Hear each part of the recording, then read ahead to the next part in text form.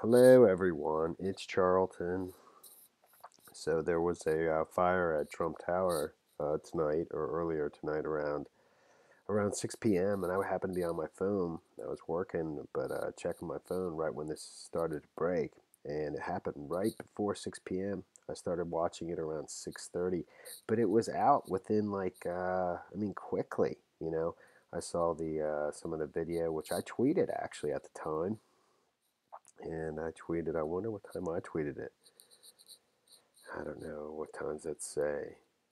3:34. So that would have been 6:30. I don't know why it says 3:34. Somehow it's on California time or something. So and let me play that video.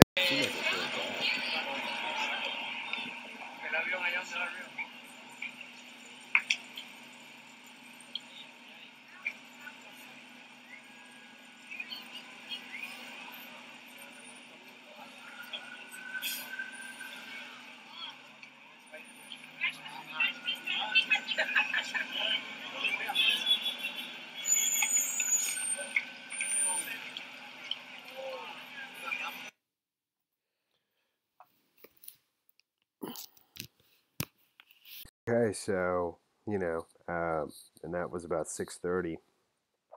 Within 15 minutes of that, there was another video on Twitter of water shooting out the building, and I couldn't find it again. And the fire was out, and Trump tweeted himself, fire's out.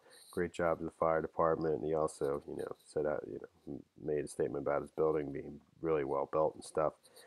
Fire out. Fire at Trump Tower is out. Very confined. Well built building. Firemen and women did a great job. Thank you in all capitals.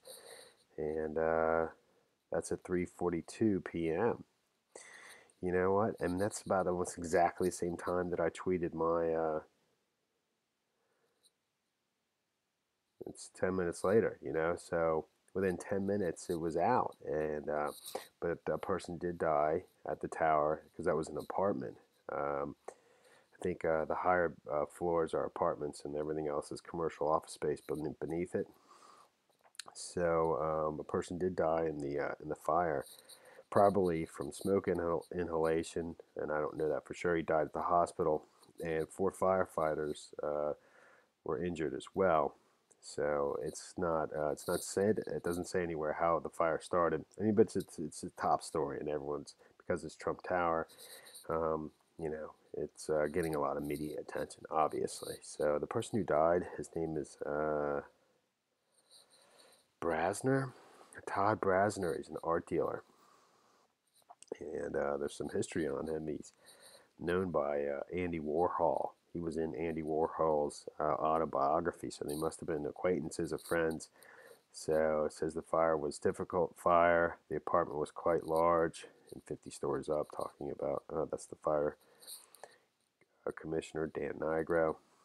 The entire apartment was on fire.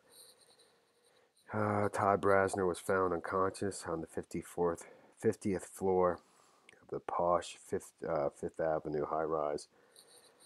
He was declared dead at Mount Sinai West Hospital, and the famed artist noted that this is talking about his knowing Andy Warhol, and he had a famous Andy Warhol print that went for $600,000, as well as a Marilyn Monroe print of Warhol inscribed to Todd. So they were friends. So, but apparently, according to this article, Brasner had fallen on hard times of late, filing for bankruptcy in 2015. And that's the individual right there who died. The upper floors, which are residence floors, are not sprinklered, according to the fire commissioner. And but the building sure stood up quite well. And there's some other video. I just want to show you a couple more clips on Twitter of the fire, or the aftermath, and the emergency response. Here's one of them.